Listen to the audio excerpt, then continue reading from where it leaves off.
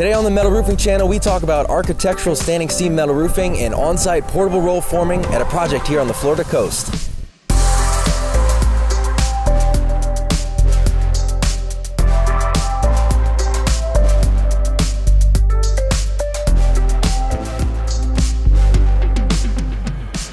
What's up, guys? Welcome to the Metal Roofing channel. I'm Thad Barnett from Sheffield Metals. Got a very special guest with me today, Joe Keene from Integrity Metals. Thank you so much for being on the channel. Really appreciate it. Today we're going to talk about architectural standing seam here in Florida, and specifically at a project that we're at. Can you tell me a little bit first about yourself and your experience and kind of how you got into metal? I came up in a construction family, and that kind of led me into the roofing aspect. I ended up coming across a large metal roof manufacturing company. Worked myself into operations, which is more my gig, and ended up running operations, for a 140 employee company, pumping out about 12 million feet of metal roofing a year. Wow. And then kind of separated from that. I have a family, and I was just running the road a little bit too much, and so kind of worked our way into this gig here, and focus on more of the specialty side of things, not large production, but try to find projects that are special, that we can touch, that other people are a little more hesitant and reluctant to jump into. Yeah, that's awesome. And sometimes those projects, are really, really cool, like this one that we're going to talk about today. But first, can you tell me a little bit about the area? What's this part of Florida like? What's the standing seam market like in this part of Florida? Yeah, so this is Longboat Key, and right now we're sitting, probably 200 yards off the Gulf of Mexico, and we're also backing up to the intercoastal. In Florida, we're a really special market, especially for standing seam and for aluminum roof systems. We're right now currently in an exposure D wind zone here, so you've got different exposures of wind, and then you've got also different wind categories the further south that you go, that really drive the engineering behind all these projects to have to withstand, really on the engineering side, double what they would think a wind burst could actually come to. So there's a lot of engineering that goes into the standing seam systems here. There's really a lot of engineering behind all the systems, but standing seam wise, this is a really good market. Obviously, you want to try to go with a concealed fastener system every chance you get to when you're on salt water. You want to stick with aluminum, stainless steel fasteners and clips, rivets, all of the parts and pieces that go into that. And you avoid corrosion, you avoid early failure on a roof system by being able to conceal all the fasteners and all the clips when you do that. So that, and just the uplift pressures you got a standing seam, this is a wonderful place to be able to use that product. Yeah, for sure, and this project is a great example of that. So let's head around in the front and take a look, and you can tell me a little bit about this project specifically. All right.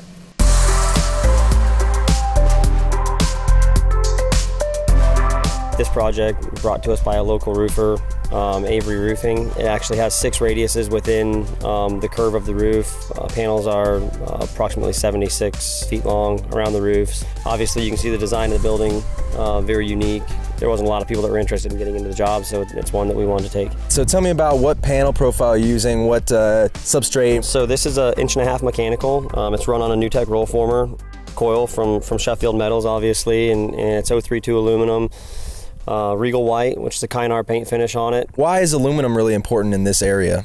So obviously aluminum here, you get a coastal paint warranty that comes along with an aluminum system that is a concealed fastener system, and it is obviously backing up to brackish water, and within a frisbee toss of full salt water with breaking surf, it's very important. So now we know what's on the system, but why? Why standing seam on this system here? So with the arch on the roof and it having 6 radiuses within it, you really can't do this with an exposed fastener system.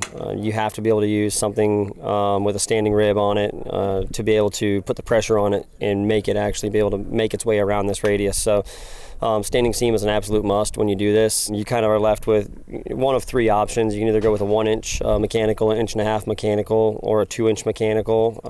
The 1 inch really felt a little small for this project, with the fascia being about 14 inches tall on this. I wanted a little bit more height, and the 2 inch felt a little bit too industrial for what they were trying to go with. So they landed on an 1.5 inch mechanical, and we were able to provide that for this project. Awesome. And your NewTek SSQs just off camera here, why does portable on-site roll forming make sense for this project? So this project and a lot of projects like it, portable roll forming is a perfect solution for this, and that we didn't have a panel list for this job. When you look at this, there's only one spot that's a crest of this roof, and you have to be able to keep water flowing the right direction. So to be able to come over here with the coil on the machine, wait until the customer was able to generate a panel list for us on site. We can make changes as we need to. If we need to add an inch, if the building's out of square, we make the changes as we need to. Also, you have the ability to dial a machine in and out, to add a little bit of material to either leg of the roll former, simply by moving the guides. Just a lot of flexibility in what you do, having the portable roll former. It really makes a difference for a job like this, and tight situations, or there's probably a million things I could list, but for this situation, portable roll forming was a perfect solution. What about the curvature of the roof? How do you get that curve in there, and what is that process like? So obviously we use also a portable radius machine, and you're basically pushing pressure into the male and the female rib of the panel. You have to support the sides of the legs, and then apply the pressure on the top of and the bottom of the legs, and just depending on the amount of pressure you put in, you can use a guide that'll help push the panel to its radius. And it's not rocket science, it's geometry, but it can be tough at times. But you just have to take your time, move very slow with the panels. And this job being aluminum, makes it a little easier. There's more malleability in the aluminum than what we'd have if it was a steel panel. In this unique project, are there any special installation details that you had to come across here? Yeah, so some of the details, a lot of times if you see radius roof, you see a gable trim where about every 10 inches they make a vertical cut up the gable trims, and they overlap and fold and fold and fold. That ends up kinking across the top. It's just not as pleasant. We really like to take the time coming up, and we make a two-piece gable trim, and we hand cut all the templates to match the radius of the roof, and then using a set of hand rollers, we make the kickouts and the hems. We Pittsburgh seam the top, and we join those two pieces together, and that way when it finishes out, you get full 10-foot lengths of trim that are handmade to this exact radius, and everything fits on very smooth when it goes. The other side of things, which is nice with this NewTek roll former, is we're going to take one of the panels and flip it upside down when we get done. We're basically going to run a coil upside down through this roll former. Rather than making a Z flashing, we'll be able to use the leg of the panel as the Z flashing. It'll be a perfect radius that matches the roof without having to hand make that trim in our shop. So it's a time saver, and it'll end up being a really clean finish. Yeah, that's really cool. Well, these guys are going to start putting panels back on the roof, so let's go inside and you can tell me a little bit more.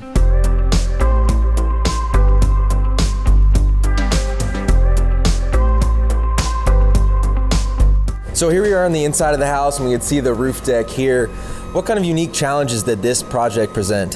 So I would say the uniqueness of this one obviously is the barrel, that it holds, and it's got, as we said before, 6 different radiuses.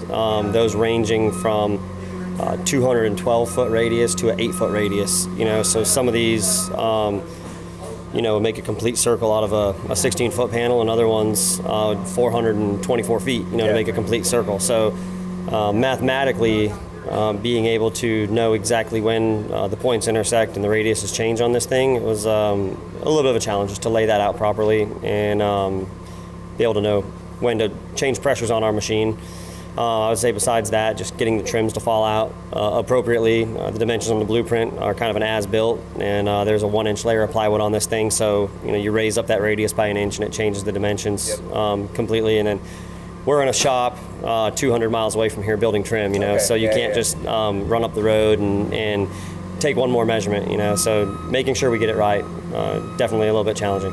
Yeah, for sure. And when it comes to standing seam, being able to have the flexibility to even complete a project like this is a big deal. I mean, could you even do this build with another type of roof system, or how difficult would that be? It would have had to been mechanical seam, would have had to been standing seam. The only other option you'd have is going with a shorter or a higher rib. The 2-inch rib might have even been a little bit too stout to be able to bend around this radius in some places. And there's no way you're going to put an exposed fastener on this roof. You might have been able to run a corrugated sideways or something, like a wall panel, but that's not really the look they were trying to achieve with this building. And then the fact that we used aluminum, the only other product that probably malleable enough to make it around this barrel would have been a zinc or copper, and those were double and triple the price of being able to get yourself into a really good sound roof system here. Right, and you know, Sheffield Metals loves being part of awesome projects like this, and thank you very much for being on the channel and taking the time to talk to us a little bit today. Subscribe to the Metal Roofing channel, comment below if you have any questions. Anything else, check us out at Sheffield Metals online. We'll catch you next time.